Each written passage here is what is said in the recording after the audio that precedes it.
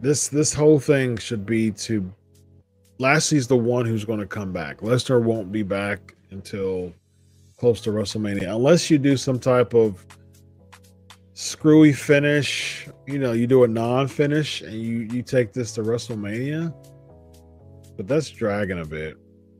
Maybe you do a stipulation match at WrestleMania, but really, well, this match at Elimination Chamber is just weird to me. I'm gonna go safe bet and say screwy finish and run it back at WrestleMania. I mean, that's the best I can that's the best I got with that. Screwy finish, run it back at WrestleMania, Lashley wins.